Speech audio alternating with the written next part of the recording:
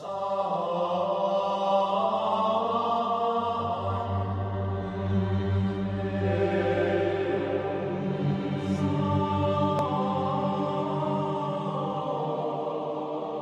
330 AD, the Emperor Constantine transferred his capital from Rome to a newly constructed city he named after himself in present-day Turkey. The Roman Empire and its ancient traditions continued, but under a new guise.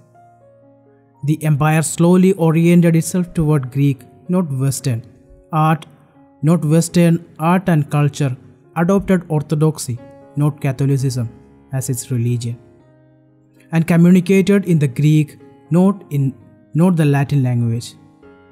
Constantinople's walls were finally breached in 1453 by the Ottoman Turks, bringing a definitive end of Byzantium, or the Eastern Roman Empire, after more than a millennium.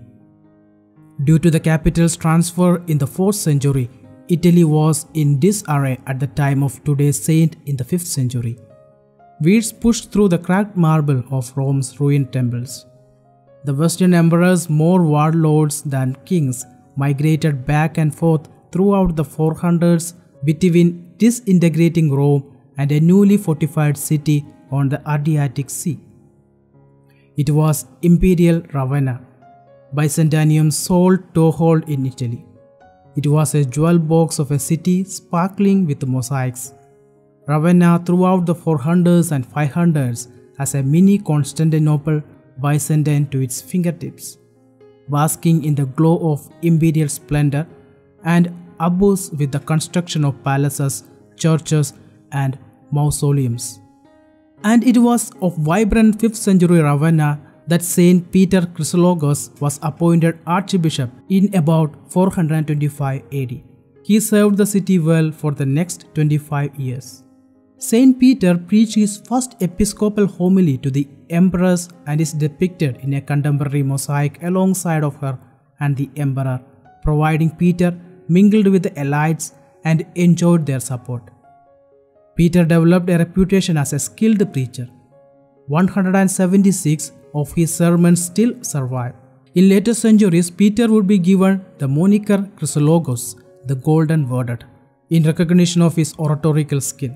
The name may also have been given by Western theologians to purposefully rival the Eastern world's famous Saint John Chrysostom, the Golden Mouth. Apart from his homilies, the only surviving document of Peter's is a letter he wrote to Eutychus, a central figure in the complex and sometimes vicious Christological and Marian debates of the 5th century. Peter vigorously supported Pope Saint Leo the Great's teaching on the Incarnation, while Eutychus and others in the East had drifted in a monophysitism or versions of it. Monophysitism held that Christ possessed a mixed nature which mingled both human and divine elements. The Council of Chalcedon in 451 would formally adopt Leo's teaching, condemn monophysitism, and teach forever and always that a fully divine nature and a fully human nature dwelled inside the one person of Jesus Christ without confusion, commingling, or alteration. This complex reality called the hypostatic union is precisely what gives such meaning, color, and richness to all that Christ said and did.